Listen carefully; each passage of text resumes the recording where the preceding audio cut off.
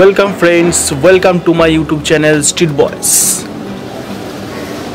First of all, thanks to all my viewers and subscribers. এই জন্য কি যে আমি ভেরি মাচ হ্যাপি যে আমার মিনিমাম লেভেল 50 সাবস্ক্রাইবার কমপ্লিট করেছে। সো একটা মনের মধ্যে প্রচুর আনন্দ কাজ করছে যে কি বলে নিজের ভিডিও কিছু মানুষের এখনো পর্যন্ত ভালো লাগতে শুরু করেছে। আই হোপ যে আপনারা এইভাবে আমার পাশে থাকবেন, আমি আরও ভালো কিছু ভিডিও আপনাদের উপহার দিতে পারব। So let's enjoy.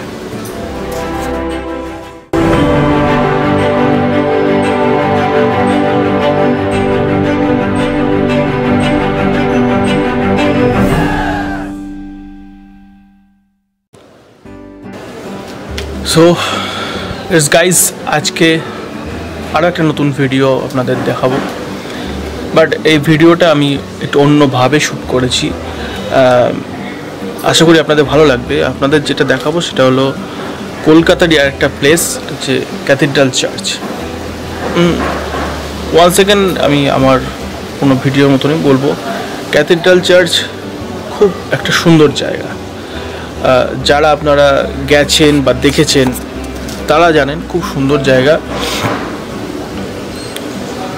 Jesus Christ specially যেটা আমরা দেখাই, স্পেশালি হচ্ছে ক্রিসমাসের সময় এখানে প্রচণ্ড ভিড় হয়, প্রচণ্ড হিউজ।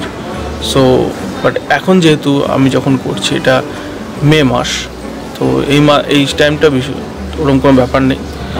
তো সেই কারণে আমরা এই টাইমে যে দেখাচ্ছি খুব সুন্দরভাবে আমরা পুরো ব্যাপারটাকে ভিডিওটা করেছি। সো সেই ভিডিওটা আপনাদের দেখাবো। চলুন দেখা যাক ক্যাথিড্রাল চার্চ। বাট একটা কথা বলে রাখি, অন্যান্য ভিডিওতে যেমন অন স্পটে আমি ভিডিও করি, আমি ইচ্ছা করে এইবারে যে ভিডিওটা বানিয়েছি অন স্পট ভিডিও বানাই। মানে দ্যাট মিনস মানে অন স্পট আমি কিছু বলিনি, ঠিক আছে? মানে বিশেষ কোনো কারণবশত হতে পারে বা স্পেশালি নিজের ইচ্ছায় হয় না, কিছু চেঞ্জেস আনতে চাইছি।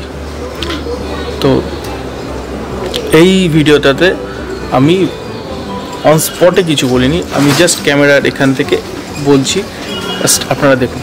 Let's see.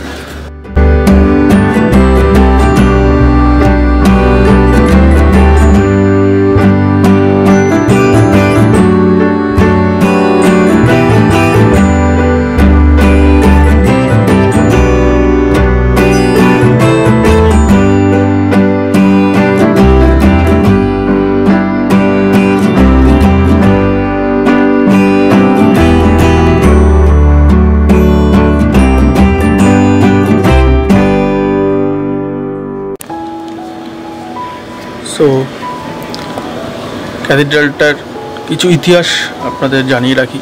এটা হলো cathedral church Saint Paul's cathedral church হলো ভারতের পশ্চিমবঙ্গ রাজ্যে অবস্থিত, এবং এই গির্জাটি প্রতীক স্থাপত্যে একটি উল্লেখযোগ্য নিদর্শন।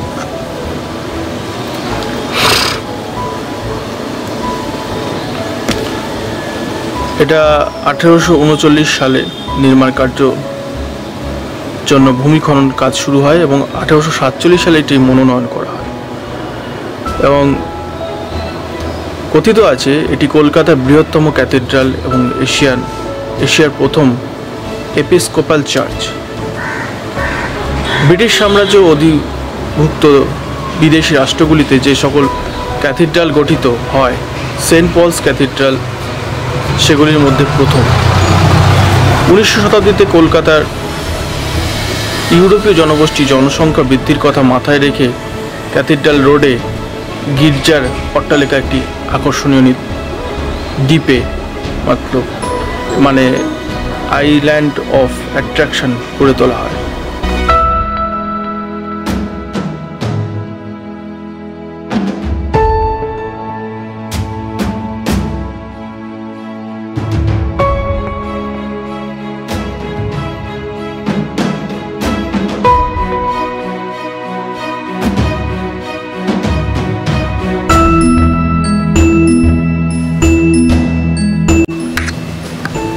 1897 সালে ভূমিকম্প এবং তারপরে 1934 সালের বিধ্বংসী ভূমিকম্পে কলকাতা উল্লেখযোগ্যভাবে ক্ষতিগ্রস্ত হয়।